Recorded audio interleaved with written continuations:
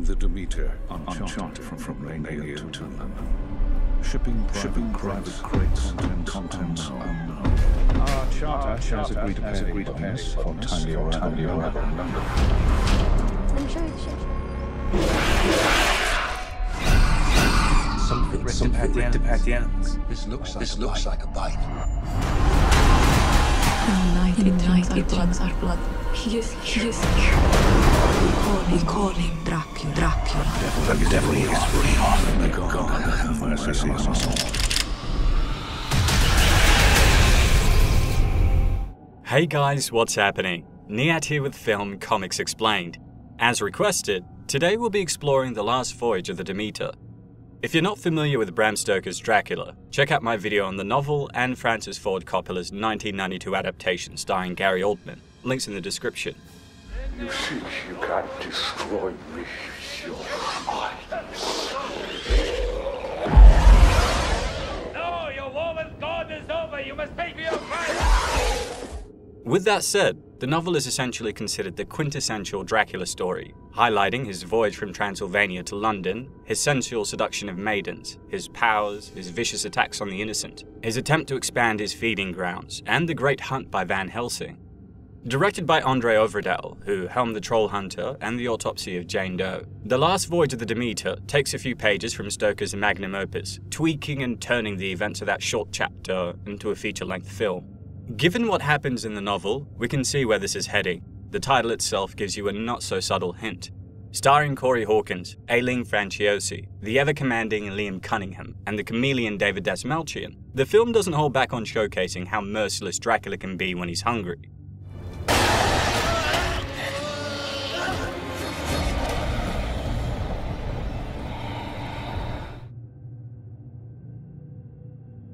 Beginning at the end of the dark fated voyage, the film opens with some exposition.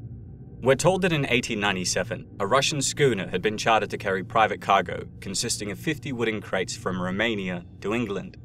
On August 6, 1897, the Demeter was cruelly greeted by England's shores. While the vessel is found to be empty, its remnants bore silent witness to its tragedies, chief among them, the captain's log.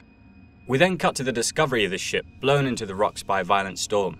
Upon investigation, the officers are horrified by the broken ghost ship covered in blood, which looked as though it had been torn apart from the inside, in addition to being damaged by the storm.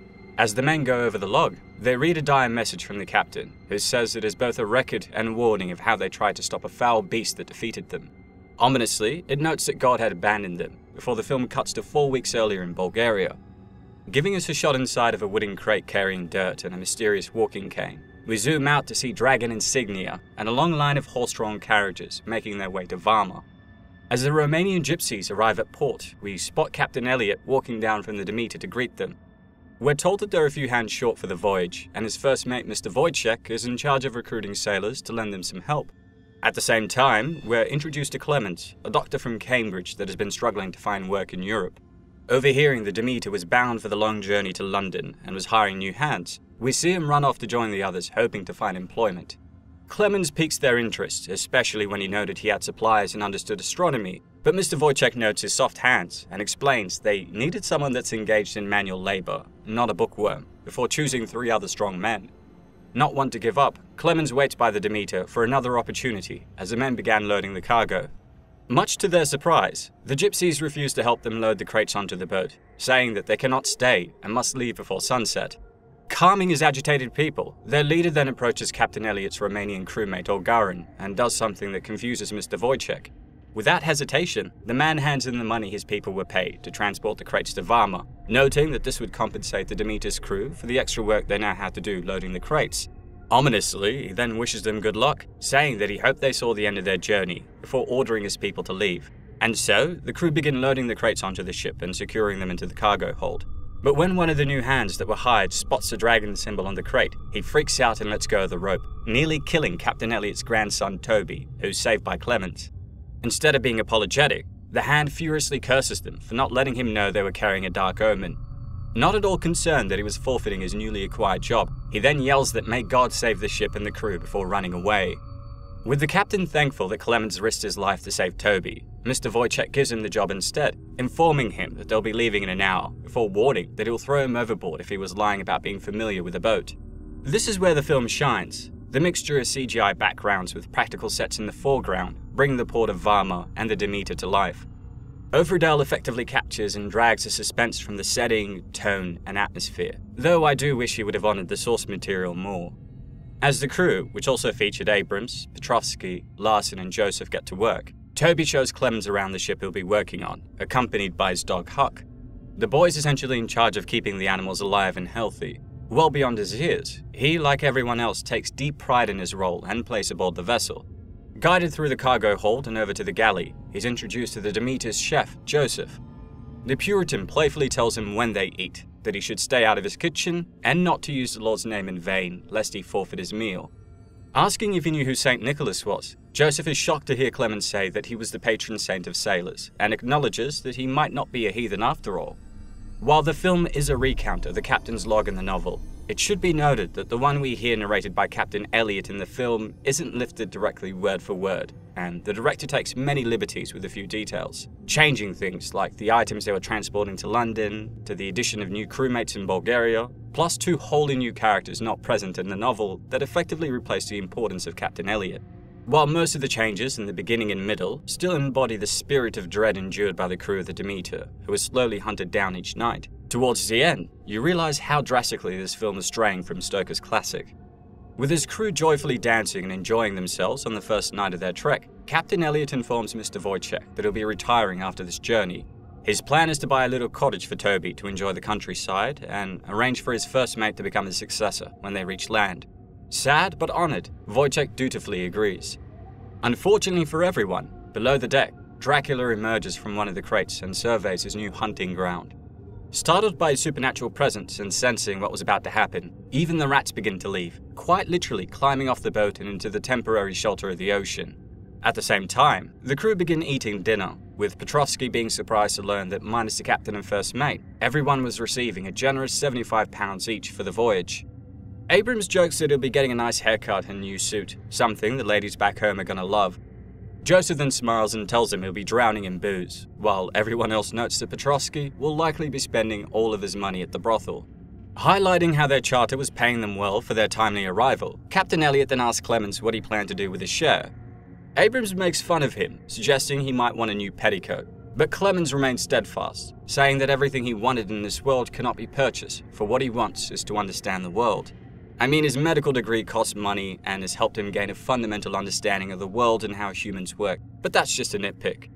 He says that the more he saw of the world, the less it made sense, and Elliot responds by telling him that the world cares little for sense, suggesting that perhaps it's not meant to be understood, but instead experienced and accepted. With Huck beginning to bark at something below, Toby and Clemens head down to investigate and find all the animals riled up. Assuming the wild weather was upsetting them, they begin putting covers over the cages as the doctor went into the cargo hold to investigate further. Finding one of the crates had fallen down, spilling its earthly contents onto the floor, Clemens reaches inside of the dirt and finds a pale woman that was barely clinging to life. While the frightened crew debate what to do with her, even positing that she was a bad omen and their rule was to throw stowaways overboard, Clemens tells them that she's infected. More than that, he demands that he be allowed to perform a blood transfusion to save her life. He even suggests allowing the pair to disembark at their next port. Of course, this frustrates Mr. Wojciech, who's annoyed that Clemens' loyalty wasn't with the captain. He also notes that by stopping at a port and losing time, they would all have to forfeit their bonus. Enabling him to at least try, Elliot explains he did not want his last voyage to be marred by the death of a young woman, whether she was a stowaway or not. Telling Clemens that she was now his responsibility, he orders them to repurpose the carpenter's deck into a new cabin, while her food and water rations would have to come out of the doctor's share. As the men stood and watched him work, Dracula emerges from his crate and is furious to discover his meal, the woman later revealed to be called Anna, had been taken away. Taking first watch with the doctor, Olgarin tries to impart some advice, urging him to be more considerate of the crew's thoughts and feelings. While Clemens was used to fighting for himself as a member of the Demeter, he now needs to get used to working as a team. With the doctor at the helm and the Demeter cutting through the Aegean Sea, the wise Romanian sailor looks out at the ocean and indicates that there are a lot of rocks nearby. To his horror, he spots Dracula through his telescope and begins to question his sanity when the creature then vanishes.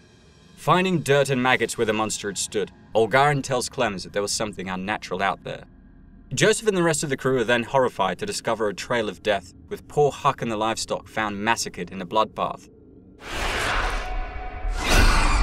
Something ripped apart the animals. All the livestock? This looks like a bite.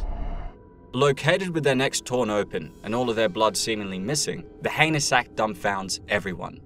The men are quick to point the finger at Anna, but both Clemens and even Mr. Wojciech highlight that she was barely alive and could not have caused so much carnage. With that, the doctor theorizes that Huck might have gone rabid and killed the livestock, but literally everyone else is quick to defend the dog, saying that he was a very good boy.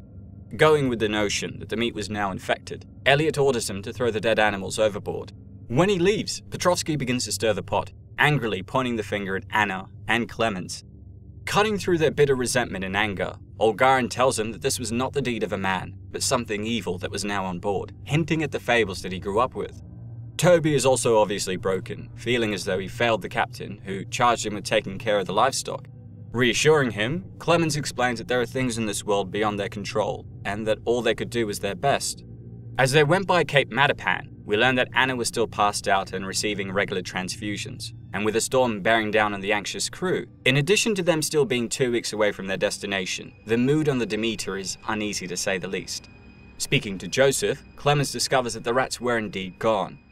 The doctor suggests that perhaps they made their way into the livestock and were also thrown overboard, but Joseph is adamant that this was a bad omen, saying that you could burn a ship down and still find rats nesting in the ashes. Telling him that something drove them off, he ominously notes that a boat without rats was against nature. Although Anna does come to and regains her strength, it's not long until the crew begin to fall, beginning with Petrovsky, who's lured to the foremast by damage to the cargo hold. Spotting a white emaciated humanoid crawling on the ground, the sailor gets his knife ready and is about to attack when Dracula lunges at his neck with his claws. Clearly drained of energy, the monster is reinvigorated by Petrovsky's blood and finishes the job by breaking his neck and drinking what was left. With Clemens finding his knife and ringing the alarm, the men begin speculating that he may have hurt himself and fallen overboard, explaining all the blood and his mysterious disappearance. Mr. Wojciech is initially suspicious of Clemens, but when the doctor notes he didn't have a drop of blood on him, and realizing it didn't seem characteristic for Clemens to commit murder, he, along with Elliot, join him in speculation. As Clemens noted, the animals all had puncture marks on their neck. Anna awakens and screams that he was here, and that they needed to get off the boat immediately. With Elliot beginning to hear reports from the others of strange sightings on the Demeter, he orders them to arm themselves, pair up and search the hull. However, while the men do this rather stoically despite their fear, not searching the cargo itself, they find nothing. It's here that Anna explained that she knew what was going on. She tells the doctor that her village spoke of an evil older than any human, which lived in a castle on the mountains. It effectively took the shape of man when it wanted to hide, and fed on the blood of humans at night for sustenance. Having lived in the shadow of the castle, she notes her elders had made bargains with the evil to prevent it from destroying all of them. To his surprise, this included offering Anna up as a sacrifice to Dracula, enabling him to feed on her during the voyage. Meanwhile, as the rain poured down, Olgarin discusses his mixed feelings to Larsen about having Anna on board, saying that while she was a bad omen, she also reminded him of his daughter. Unfortunately, when Larsen walks over to relight a lamp extinguished by a wave, Dracula claims him as the next victim, smashing his head on the deck right in front of Olgarin. When the Romanian sailor begs the vampire to leave him alone, Dracula then turns around with a devilish smile and repeats his words, highlighting that he took pleasure in their fear. It's not until the ship begins crashing into the waves, waking everyone up, that they realize Larsen was missing, before finding Olgarin injured and screaming in a frenzied panic, forcing them to tie him down. Examining his injuries, while Clemens refuses to believe Anna's story about a supernatural being, he concedes that there was something with them causing the mayhem. And so, wanting to put a stop to the madness, the captain orders them to do a comprehensive search of the Demeter during the day, encompassing every square inch of the ship. Responding to his master reawakening in the crates that night to feed, Olgarin, now a thrall of Dracula, breaks out of his restraints and chases the poor Toby. While the kid locks himself in the captain's quarters, with Olgarin using his body to break through the door, Toby is forced to hide, completely unaware that Dracula was actually in the room with him. Responding to the noise, the armed crew are able to restrain Olgarin before urging Toby to open the door. Staring through a hole, they're all horrified to see Dracula feed on him before they could break in. While they do recover Toby and get started on a blood transfusion, tying Olgarin to the mast, the others ponder at what could be wrong with him. To their shock, despite still being in a trance, he explains that he can hear everything, from the sea, the wind, to the blood pumping in their veins. Before he could clarify further, he informs them that it burns. They're just about to give him water when the sunrise hits his body and sets him alight, forcing Mr. Wojciech to put him out of his misery with a shot to the head. With the crew assembled below deck and the first mate trying to restore order, Joseph tells them that God was effectively punishing them all for their individual sins. When they all ignore him, he surprises them by betraying them later that night, saying prayers as he struck Abrams in the back of the head and took one of the lifeboats. Although managing to get some distance from the Demeter, he's horrified to learn that Dracula could fly as the beast swooped down and claimed him. And despite receiving blood transfusions from Elliot, with no pulse, they assume that Toby died and prepare his body for a sea burial. But when the captain sees his body moving, he unwraps it, only to have the possessed Toby attack him before burning in the sunlight. Reasoning that they cannot allow the beast to reach London, the remaining crew members decide to bring the Demeter down, causing the broken Captain Elliot to challenge them. Ultimately agreeing that saving the crew and defeating the monster was more important than his ship, Elliot acquiesces, choosing to finish his log and ensure that people knew he was true to his trust.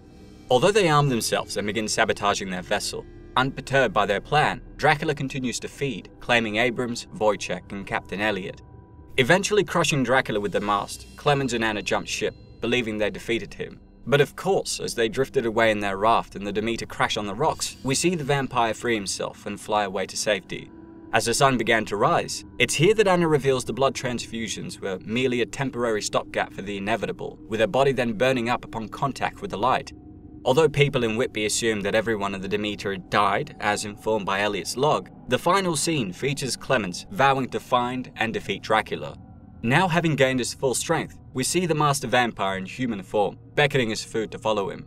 I really loved this alien-style story set on the ocean in 1897. It was just all the elements were really exciting. The Last Voyage of the Demeter pretty much winks at you from the get-go, and Øvredal might be reeling us into a well-trodden tale, but he's got a few tricks up his sleeve. It's less about the destination and more about the journey. The Demeter sails through a grim, gothic atmosphere with a crew of actors who seem to understand their mission and dive headfirst into the madness. I wanted this to be the scariest depiction of Dracula ever. There's something potent about that mythology. Everyone knows fear, and I think Dracula represents that.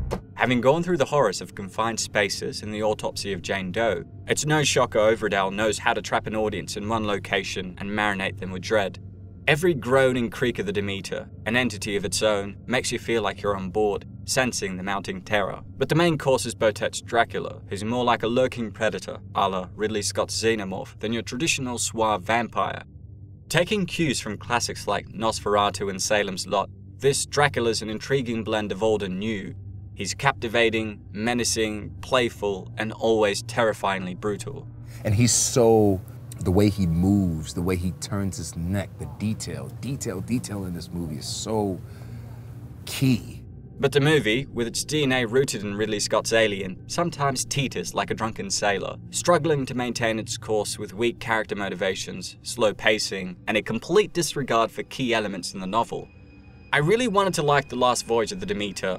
It does well to capture the terror, confusion, and plight of the crew, the scale of the ship, the indomitable supernatural force that is Dracula, but it makes some baffling changes. For starters, the captain is supposed to be the main character, as we get an account of what happened through his log. He's the last man standing, witnessing the death and disappearances of all of his men until finally stumbling upon Dracula.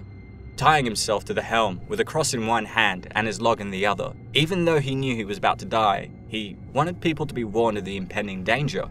His log and the experiences of others end up informing Van Helsing and co. on how best to defeat Dracula, but the movie undercuts the captain's importance in favor of Clemens and Anna and chooses to omit key sequences that would have bridged this movie to Stoker's Dracula.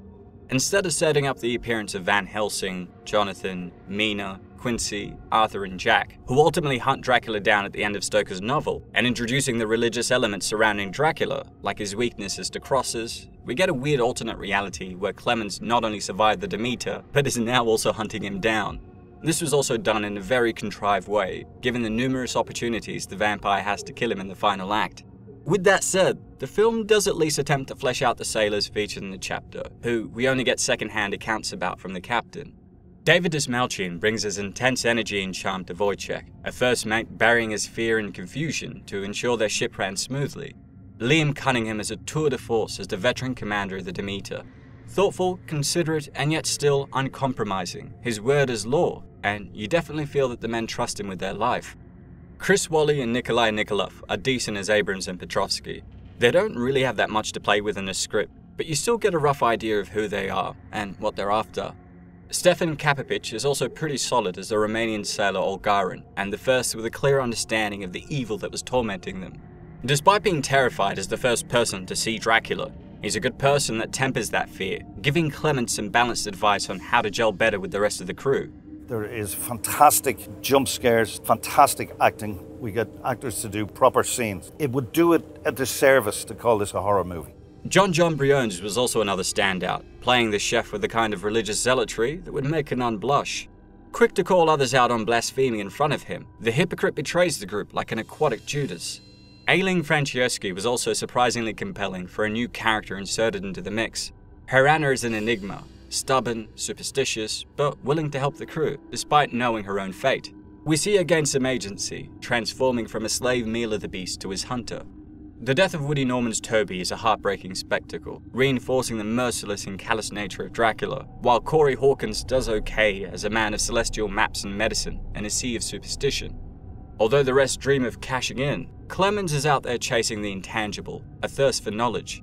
Through him, the movie sails straight into murky philosophical waters. Mr. I think therefore I am is trying to use science to poke holes in age-old superstition, surrounded by seasoned sailors who trust their guts more than a textbook.